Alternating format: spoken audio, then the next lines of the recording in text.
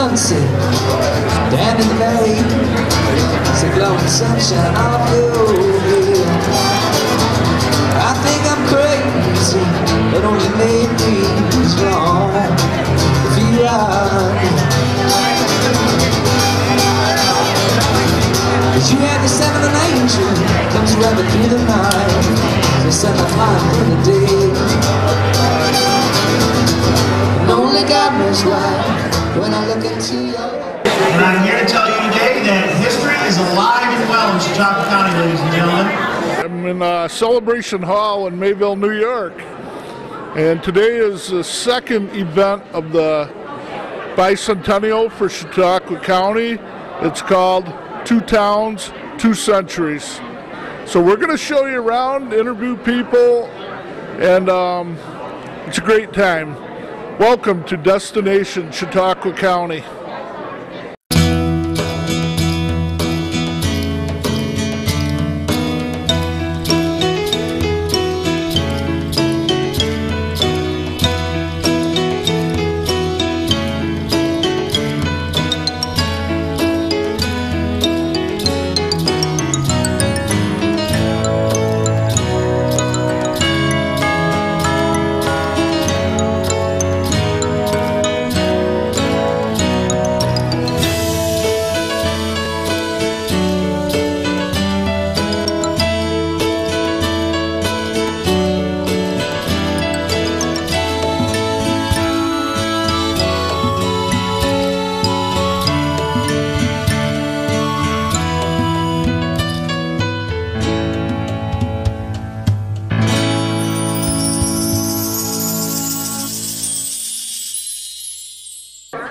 Hi, and I'm with Kathy Peterson, and she's with the Rural Ministries. I'm going to let her tell you about their event here. Brought my canned foods in for you earlier today. We are so pleased to be part of this wonderful celebration. I believe that we've already collected 100 pounds of food. This food will go to help our emergency food pantry, which provides about 40,000 meals annually, as well as our soup kitchen, which also serves about 42,000 meals, 365 days a year to anybody who's hungry. 365 days? We're open Monday through Friday, 365 days a year. We serve breakfast, lunch, dinner, and we serve 2 weekend meals. So where are you guys located at? We're located at 127 to 135 Central Avenue. Our headquarters are at 127. Our soup kitchen's at 131 Central Avenue. And then we have our thrift shop, which displays household items and clothing, and that's at 135 Central Avenue. And I know Central Avenue, that's where the fair is, correct? That's where we're down toward the lake end of Central Avenue, but that's exactly where the fair is at. So you're doing really good, and you requested today to have food brought instead of an admission price. Great idea. What a great idea. Of course, we're always happy with monetary donation, but these donations of canned items help our emergency food pantry. We're able to get those right on our shelves, and they can be used as soon as we open up again Monday morning. So for people that are in need, they just come to your office, and there's no cost, or is there a cost involved? There is not a cost. Our emergency food pantry is open Monday through Friday, 8 o'clock to 4 o'clock. All individuals do is have to walk in. We're also accepting applications right now for Easter food baskets. So if you know somebody, or if somebody is in need for the upcoming Easter holiday, we're also going to be providing some special food baskets for Easter time to help families, as well as some baskets for children. Well, thank you. Thank you very much. I see some candy over there. Yes. We're giving out Twix bars today, but we're also giving out the healthy granola bars also. So we'll sneak you a Twix bar. A Twix bar. Well, I've been waiting for this moment. I've had these passports. I bought them, I think it was February 9th at the Suites. Yes. And my group's part in here, the Bemis Stowe Ferry, but I have 3 of them. I'm greedy. I would like these stamped. I'll let this fine lady here tell about the passport stamping program also. The passport contains a different page for each event, historical museums, summer events, and You buy the passport for $2 and then get a stamp at each event, and the more stamps you have, the more prizes you're eligible for at the end of the year. So and they're really cute, no matter how many events you go to. So we're, The stamps are I'm gonna get a prize? 16 stamps, and you're eligible for the drawing for a weekend at Peek and Peek. Oh, I'll go to Peek and Peek. See, you can handle that, right? Can do that. And these are to benefit the budget for the Bicentennial events. And each individual place has a separate stamp, I see. And they're different colors. And they're different colors, and we're going to be stamping ours on the ferry in July. And you also have the little pins. Little pins. They show the lake and the basics of the county. And these will be available at most all the events? Not all of them. Oh, okay. I think this one and the historical fair in August. Okay. So, Well, I got my first passport stamped. get the one on the floor. I'm ready to go get back on the airplane now and fly to my next country. Thank you. Welcome to Two Towns, Two Centuries. This is our celebration, the first event of many for the county to celebrate 200 years of our county from 1811 to now 2011. Thank you for coming. We welcome all of you. Give me a few minutes and I'll explain some of the things that are going on. But right now first, we're going to make sure that the VFW here does their color guard presentation. We're going to do the opening prayer and then the pledge to the flag. Thank you. Color guard. Attention. Forward, march.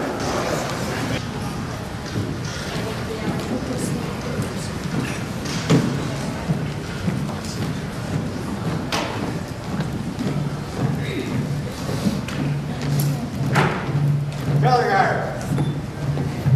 Halt. Left face.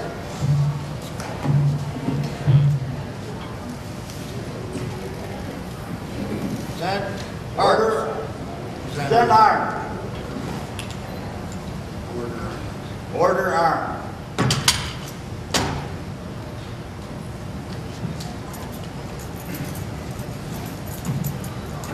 Right dress. Cover.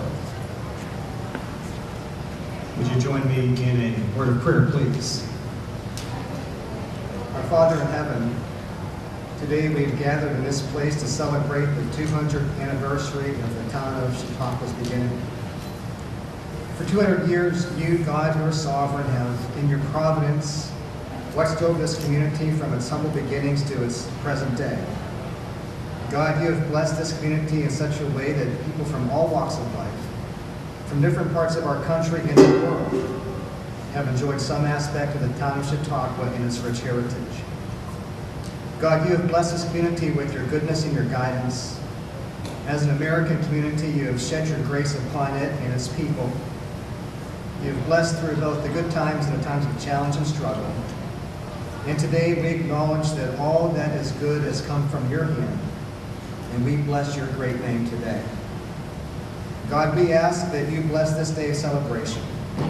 We ask that your hand of blessing be upon each one that makes up this great community, and that we in turn may, with humble gratitude, bless you.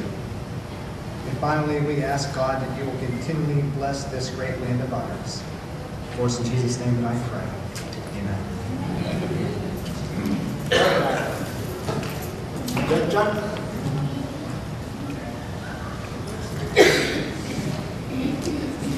Present arm. Thank you, Pastor Ray Mitchell. Please stand and remove any headgear for the Pledge of Allegiance to the flag. Please repeat after me.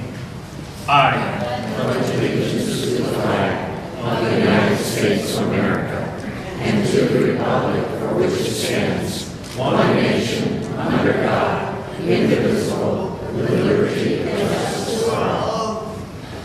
Color guard. Right shoulder arm. Both colors. Both.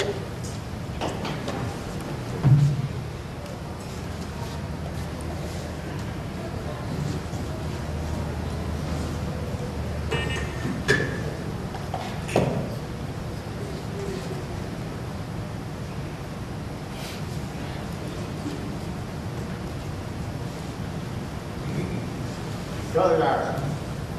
Right shoulder, arm. Right face. Forward mark.